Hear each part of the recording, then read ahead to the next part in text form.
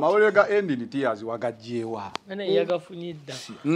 Wewe kagalina mu ggwanga Uganda. Luli Prima lwe yadda. N'agenda ku Tereza, simanyi Talaza. Olwaka wakati wa Tereza, wa Talaza. Tukayite Talazo. Enula abajja nga Prima yapangisiza babouncer.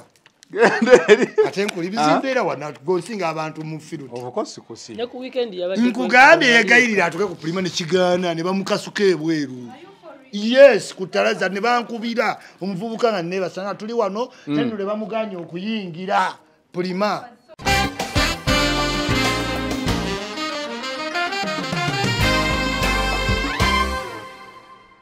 Levixone fantasy Levixone yaina bu video wa desire abadde ayimbe bya gospel nga wabulaba yaina ka video yako mwaka hivi.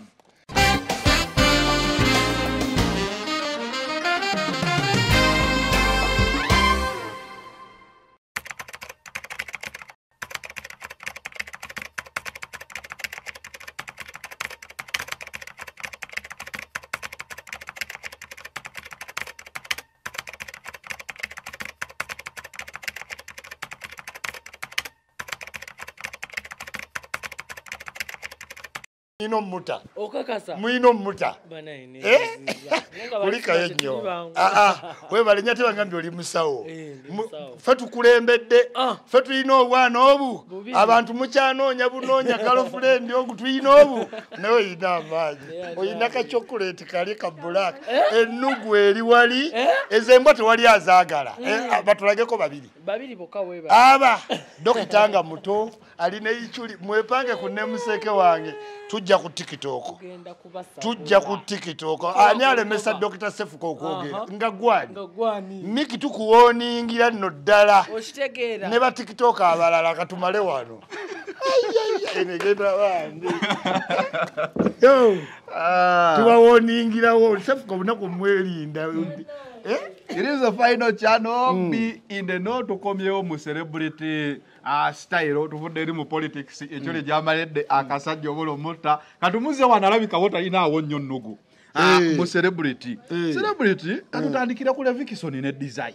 omwana Levixone ne desire kyekigenda maaso Levixone fantasy Levixone yaina bu video wa desire abadde ayimbe bya gospel nga wabulaba yaina ka video yako mwaka hivi. You see, njagala abantu mutegeere nti olaba Andrew Kabula. Andrew Kabula yayagala Sylvia Tumusiime. Flavia. Saliyo naye njagala kuwa atheist. Nti Flavia Tumusiime akoze programu emyaka 10.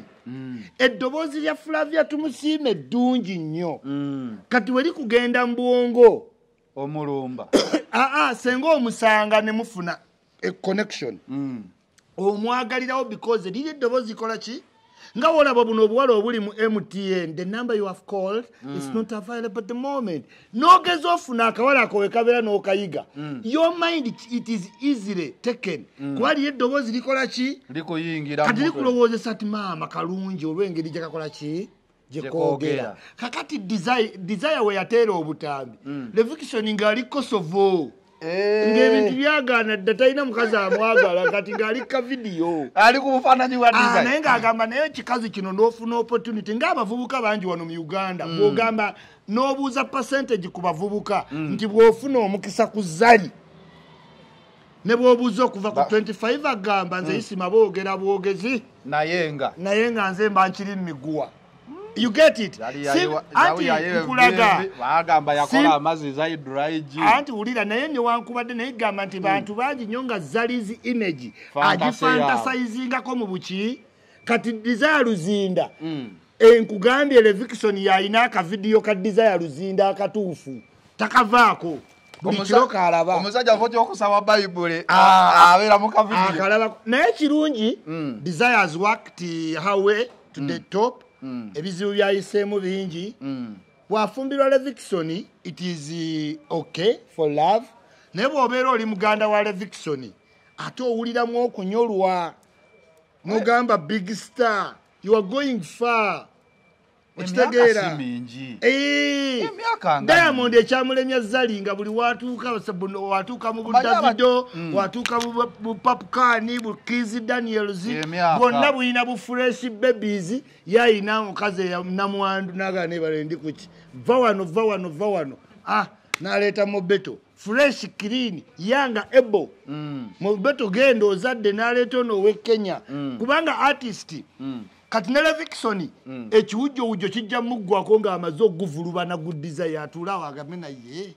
artist nze n'omunene desire angamba ki abakyala abo banyirira make-up naye emyaka we gikiikinga ini nga muli mu kiseera ku bizibu desire bye yafuna ya facing reality mu America na working upon herself n'omwana kati yetaga to settle kati Levixone ndowooza anoonya green card naye Levixone tamanyi nti agenda okugwa Levixone agenda okugwa yes kaze mukazi ajja mujjana mutwale mu America pozi nga waayimba gospel wano oba owedde naye nga thing is Levixone ali ku fantasy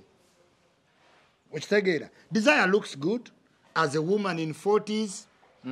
omulwanyi w'entalo Milani Madrid simanyi Chelsea simanyi wa Copa America she looks good naye kugambye nti osobola ofuna omukazi out of fantasy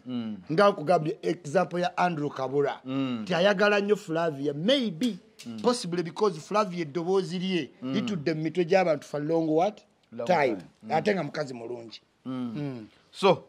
Levixone nkwagaliza ebirungi Levixone enkulu tenywa omukazi eggaali ekozeeko yesinga eba evuddevuddemu empagi ne weegwa mu binnya kati oyo desire mujja kuyiriba ogenda muwulira ogenda mu bitundu byonna obirambule naye ng'oyingira buyingizi mukono simanyi ani gyonna nga baayitaayitayo dda wangaala Levixone kava mu Kosovo alina amaanyi agamala si be baana abakulira ku wangaala naye olaaliganya alina kiwala kye nakyo kimwenkana oyinza otwala bibiri yes you can take it too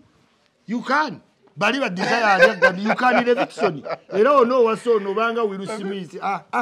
nekiwala kye ng'otwalidde omwo kikuze Levixone mukwano gwange I don't want to believe this story though it is ate kati nze wenjogedde bino ne kinzijako okuba mukwano gomanyi ba YouTuber bansobera gundi mukwano gwange nze sajja kunsifuna mikwano wajja kwogera sajja kufuna mikwano simanyi gundi mukwano gwange gabeere nze ngambye ko nti enemy wange nawe mukwano nange mukwano gwange era omwagaliza ebirungi afune bibi wangala Levixone naye maama wo bakojja abo basenga abo ogenda bagamba otya nti gwe wakula weegomba bantu bakulu toyinako kuba myaka gyo Chris Evans mukwano gwo ogambye toyina mikwano gyo oyo ye mukwano gwo mumanyi Chris Evans mukwano gwange Chris Evans Mary Butter Evans afuuse Zali Evans bambi yakitegera nti eno industry si abantu bali soft kati ali too soft for celebrity life buli kyagezaako abambi akikola mu nsobi yeekuba ennyondo za pamba mwenda okitegeera oyamala zeekubaawo n'ataaka imba ate ayimba bulungi nnyo teyeetaaga bubadi naye bano ba Mary Butter kati balina kolabo bamugamba bikole kubanga buli muntu asobola otwala ani yani Chris Evans yawaana amaaso ga Zen Brown ng'olowooza wanaatuuka mu buliri anaalya amaaso okiwulira ogenda musaba maaso simanyi alina amaaso amalungi alinga abasajja b'e Kampala mbwe omukazi ampe ku magulu atambuze eki ebintu by'ekisiru ebiri e Uganda yakiriza nti okaddi omuntu wagamba mpa ku magulu oba okitegedde ategedde ki atambuze eki omusaba magulu kimanyi Mary Butter mulungi newe otunula mu buliri ogenda mubuuza bulungi lwakuba kino kyokutte eno kiba kiyita kisapuli eno tasubihati era giyinza giyita sapuli lwakuba ogikutte mbadde ngenda kubuuza omukazi musabe ki mugambire ddala nkwagala njagala onfumbyo naye si kumuwaana maaso ate nkwagala ndimulabewo Chris Evans yawaana amaaso ga Zen Brown ng'olowooza ayagala galya okiwulira agambe ekigambo ky'omukazi oyagala omugamba mpakuki tugende obe mukazi wange tuzaale oba tomubuulidde kati tuzaale abaana oba tomubuulidde naye n'awaana akati ali ku Mary Butter olwo luyimba sagala mumalirako budde twamalirako budde King Saha twabadde ku soyisoyi baaba King Saha ye musajja kati akuba ennongo King Saha nnyo alinga awolaba Jostede talented as talented sirabangako muyimbi n'ava ku stage ne bazaako omuyimbi omulala ne yeegoba ku stage nga hype eri waggulu nnyo n'avaayo nga tebamukubiddeemu na bisowaani nti vaayo tension y'amaanyi Kingisa avaawo baleeta Victor Kamenyi yabulubanye ne stage eno yasuna ente neyeegobako yekka nga badije tebamugjeeyo Kingisa yaliko for a moment wobala ebadde bigenda mu maaso kuwuuma hype muri behind abayimbi mu Kampala kalulu kayiwa oluyimba zakayo itudde kyewunyisa kati ya dominating streams Kingisa muyimbi mulungi nnyo alinga Paulo Kafero munyiiza akolemu oluyimba ne lwakolanga asaaga kuba kati zakayo oluyimba kusaa lwakoze muki mukusaaga naye kati ehiti eriwo ngira we yakola luli onyiize tonkuba kubanga muyimbi vocalist kati no we bategedde nti ebintu bye bya nnyimba bebe kula alabika n'ayungula mutabani n'agamba luno olutalo lwana n'oyo nze sikyalwana n'oyo ndirevo z'aba Bobby na Kamiri kati saa kuyunjula Alan naye Alan nkugambye nti alabikanga a boy in a man's what skin nti shadow ya bebe kulu nene emutawanyiza to break through tatawo wakola erinnya obo ino okujja ne strategy ngambi jakana tomula wabona mirundi junior simanyi tekinokulati batata babwa amanya manene kakati Hendrix wamubulire nakuzo tali nanyo bizibu anti kati kulaga anti Hendrix abadde yetaga sipake no kakati yalese semanda kati tuli yaleta matayo kati semanda ate saha si semanda ne saha ino limba balita Moses ayagala kumvuma kati colludingira ku muyimbi ow'amaanyi nga naye wa colludingira okitegeera kati otambulidde ku taata nange kankwerippire kati era Hendrix for the first time nalabye awandiika nti oluyimba lwo lwa Zaakayo lwe lukyasinze oba ne views ennyingi kyenkugambye ate nga si lwe lusinga okuba serious so ekitegeeza nti shadow breaking you need eno industry ya rough and tough kyova olaba nti chosen blood omusanga ne Kabako nga Kabako bamutimbye nnyo nga chosen blood si mutimbe naye nga ate chosen blood yaleeta abantu ina nnyo ennyimba dani ki Kabako kubanga Kabako teweetaaga luyimba lwe akola nanfu you need his presence vibe kati ate chosen blood weetaaga ayimba ennyimba nnya Kabako kye namwagalako bw'aba akuba sho alaba bye bakubye endulu n'agenda ayimbireko abo ababiri ebbanga lyamala ku stage tono okusinga lyamala mu audience anti anoonya vibe kati waliwo omuyimbi omutali Lily Jones mu America ng'aleekaana buleeka Lily Jones what ekitegeera DJ Khalid talina kyakola mu video gubuto DJ Khalid naye nga yerasinga okukola ki okumanyika so you can understand nti Uganda ya entertainment si ya purely kuyimba ya entertainment ya gravity Bafana Kabako do you get na pass Bruno K chosen blood ebintu by'okuyimba oyina yimba mbaga corporate entity simanyi gulini kusimba miti naye nti abantu bali lugazi ojjo bayimbire tebikola Liam voice yadda wade good simanyi ne munani no abuyimba kwa tatwava mu local down because yo music wa Liam voice tajja muntu mu nyumba wakuna kuwalo ina mu lyango oli current akubuze kave erinonya omuntu agende Masako okukima center ateka mwolo tusimbudde nachima milioni mukage Masaka nadda Spice yakomye wanjagala tumalirize entertainment yeno Spice ebintu bye ngate byeyongedde ofuuka ebizibu tabiri entire ku Spice era roja namugambi lwana nnyo ebintu bive ku brand Spice kuba abantu bakimanyi Spice tayinza kutta wadde omunya anti kati agubozi tonnaguwulirako mbozi ate kati ogubozi omuvubuka yasulayo waguwuliddeko ebyo nambi manyi mbozi buki omuvubuka nze nayogera dda n'abantu be ne weyali nayogera nabo yavaawo ku makya n'ayingira ku ssaawa ki emu naye kati facts engeri omusango gye guli ku poliisi saagala nnyo gugenda ki kubanze nina ne vision nti nfunye obudde obulaba ku footage njagala bintu birwaninge footage gwe bamulabyeko yes so njagala nnyo kintu kive ku Spice era Spice nkwebaza okusigala nga gw'osigadde ku vibe yaki music tobikozeeko interview tobiwadde buki budde yes tugenda okukumenyera mu nsonga mbeera nkubuulidde nga nze mmanyi wenjijje tolombirewo olaba ngambye abantu nga ba Henry mulaba nze mbikoze nyuma y'ebbanga lye batuwasiza n'epenge mbulaaya ffe tulina n'ensawo zaffe nga tetuzisumulula lwaki tuba tumanyi kusala yonna saa musanvu bakuwasa n'ogenda mukazi yeekyanga ensawo yo nedda kuno n'oyingira train eyingira nowe ate nga tolina tiketi kubaza n'otuuka nowe nodda enky Stockholm n'ogenda ku muki kyogamba penga akyasitula ensawo ze paka kati gwabivaamu era omujoga penge gwomulabeko mu bufumbo yamanyiira kubanga omanyi teri kirumanga bwa muddo awulira oteekamu nnyo energy n'ogenda nga omukazi gw'otereddemu energy tagivaliowinze kimala valiowinze kuba kati mu butuufu newobeera nga yeggwe Henry bakyali bo bagamba amawulire ga ending tears wagajjeewa yagafunidda gwe wekaagalina mu ggwanga Uganda luli Prima lwe yadda n'agenda ku Tereza simanyi Talaza olwaka wakati wa Tereza oba Talaza tukayite talazo Henry abajja nga Prima yapangisiza babawunsa ate nkuli bizimbe era wana gonsinga abantu mu field obukosikosi ne ku weekend yabadde nkugambye yegayirira atuke ku Prima ne kigaana ne bamukasuka ebweru yes kutalaza ne bankubira omuvubuka nga nebasanga tuli wano Henry le bamuganye okuyingira Prima yes atenga Henry bambi nebya medimo yasooka bikola ki kubibeeramu nnyo kiriza yajja na defendinga wonnyo era tukolera bikole tukotalabe bina kumbe awo nabakita sawa graping okabira muki fa abasajja tukaaba nnyo mitima oyo gaya adaka Henry musajja mulungi kye kimusibaawo Henry ne yeteeka bwetesi nti Henry waali abaana bayiika femu nze nkugambye femu yakola ati omukazi yali awalampira ku jjo nga X1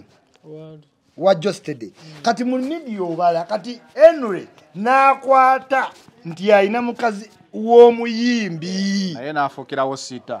era Henry ate yali yakajjawo X2 ku leediyo tukoleddeko emyaka mingi otegedde okubaza nti kati they used each other naye nga ye Henry yali alowooza ngenda kwagalira ddala kino ekikazi mbere mulayi muki mulayi mulayiti kubanga omukazi oyo waavaawo yagala kwebuuzaako Cephcoh okikola otya okukola balanced diet black and white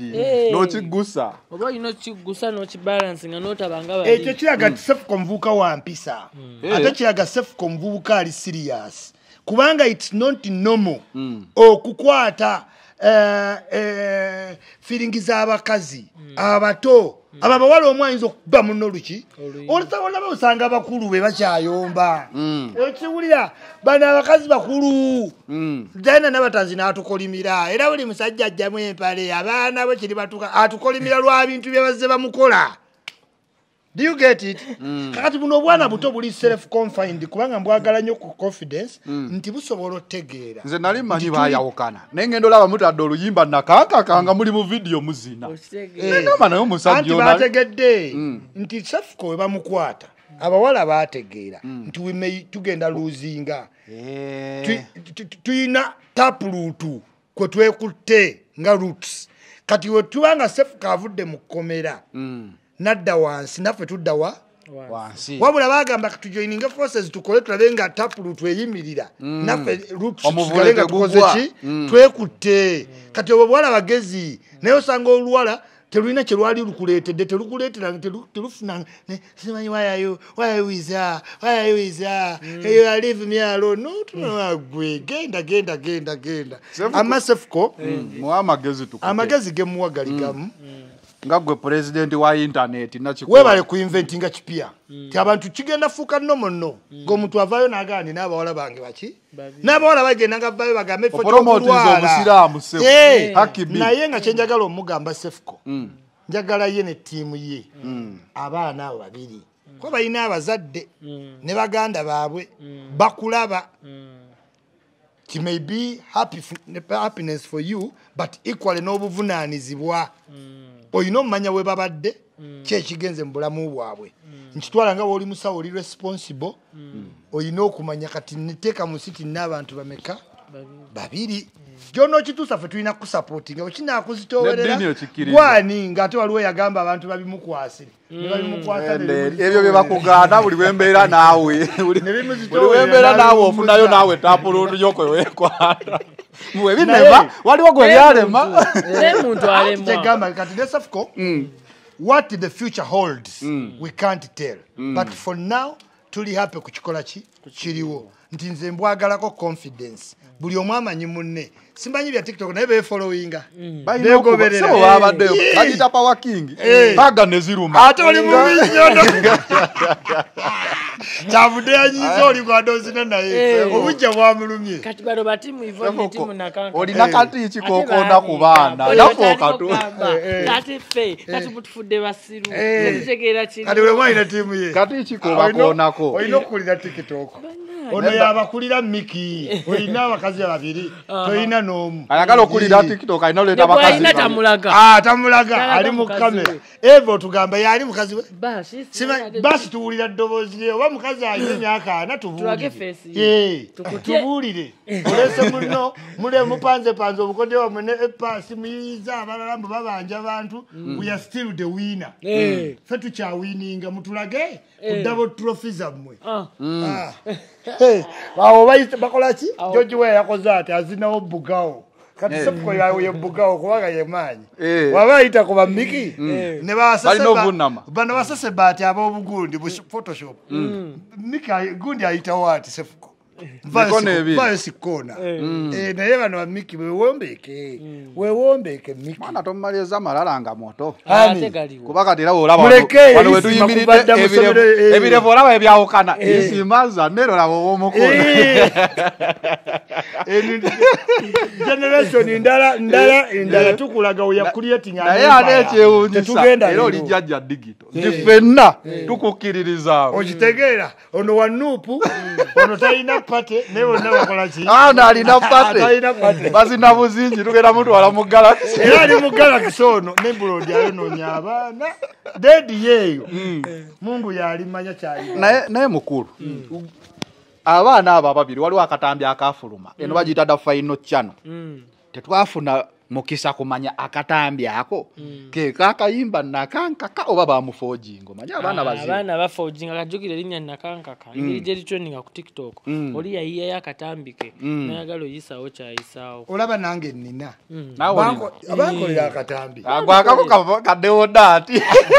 kadeodati kanoke nyini neteri muntu yakambuza kuba wali omulema tofunyirawo ngalo ngokasuka bolu yi neba akankolera wali okasuka ngalo asa oba aliko kasuka nali jagala gamba nti era byonna ebya media nebanga webiri these are the new normals tumugenda bira bakola video abana ba desire si bakazi ba Yesu ne buli wakoyitako oti noga mama Yesu yatukola atya Yesu ayagala balonji ate ayagala Yesu so these are normals mali magala just take ambera ku mwana mugambe kirichi erere naye kati ekitundu fina masanyalaze wa ensi andi mu Yesu unabuza mu Yesu alese fina masanyalaze Yesu ayagala ba desire sifina masanyalaze kakati ba desire baba odda basindi Judith Hardy it's not new katulinawo Brenda Miles tetwayogedde ku Brenda Miles bangambye yakomyewo Uganda eri emisinde mingi eri banoonya banna Brenda Miles ogenda naye muleeta bana yetulinze Brenda Miles bannange njagala Brenda Miles siranga muntu oyagala koleki Brenda Miles yagambye alinamu akasenteke njagala atuleko butuuzi nange mutunuulire mulabe kuba naye ebyo mugamba nkola ki obirina mbiyina President wa internet bajja bonna kubaleeta nsanyusa nnyo era olunaku lwali olumpisiza bulungi badde ne meeting kwa Kasia naye ngi postpone kubanga wongambi Cephcoh ajja kubanga nze kale baba aba yantegeezezaako naye mbadde ngamba Adija ajja ne Cephcoh anengamba bambi Cephcoh nali nagala domulaba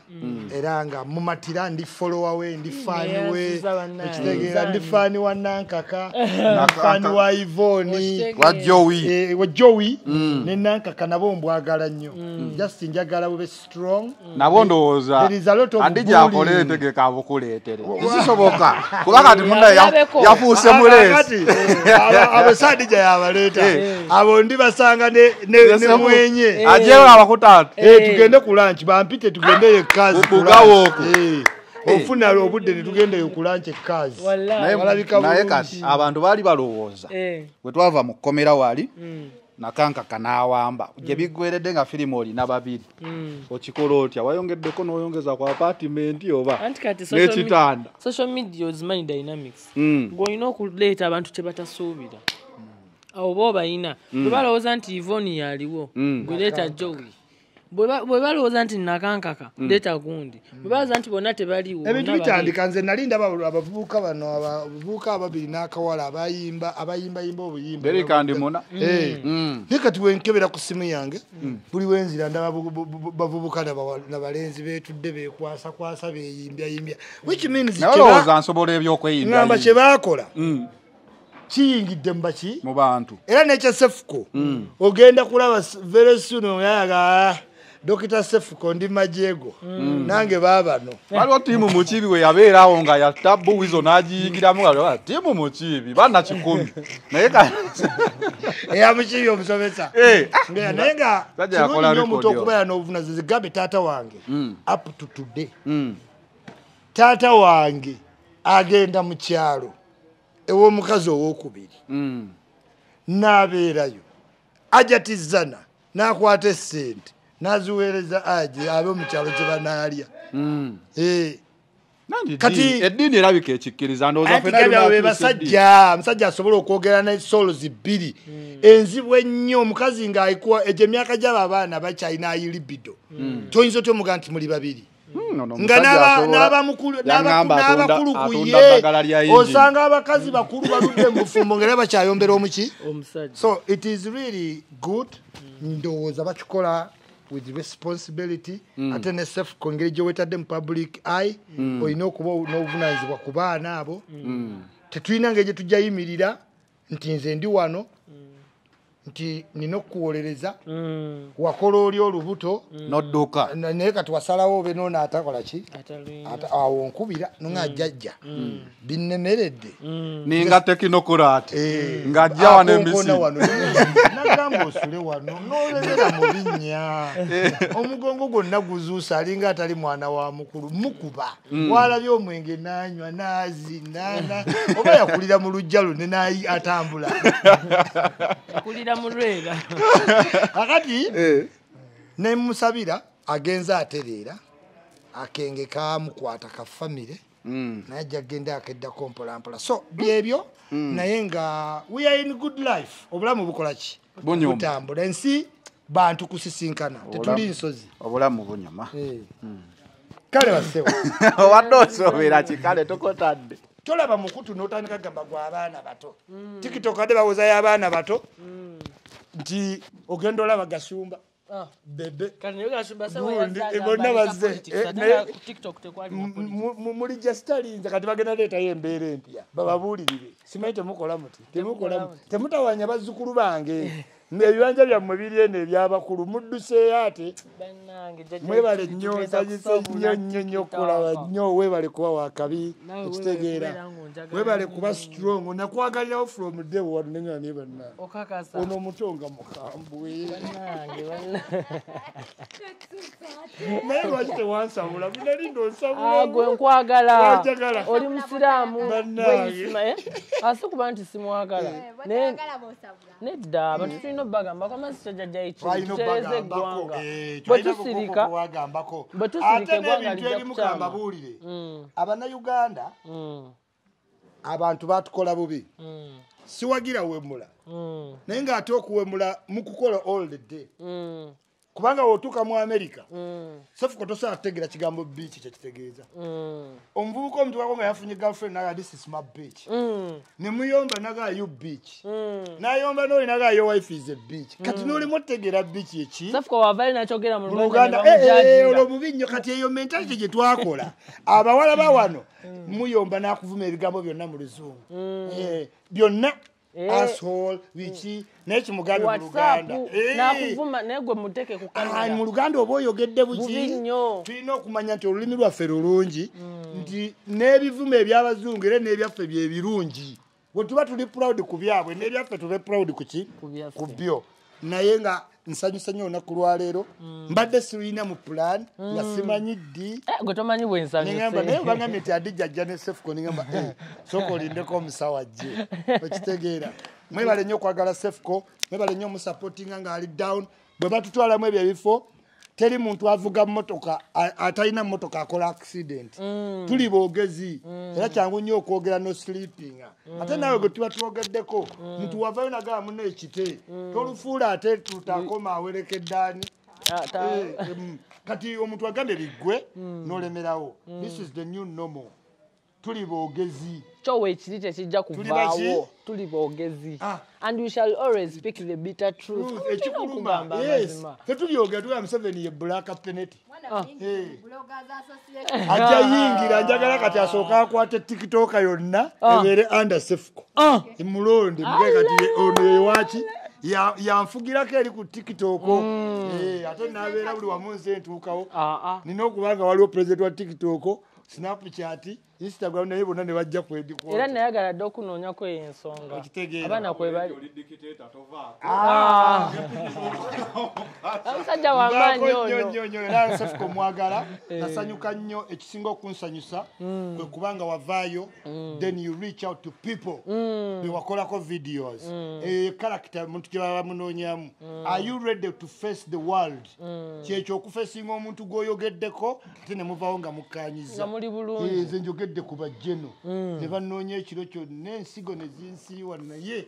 ne mmaliriza nga mbatunudde mufesinga jjeno nali ntegeeza kino okitegeera era abantu bonna bwakolako video kati your friends bategedde your side your confidence njagala nnyo baagala nnyo baagalira ddala tukole interview way out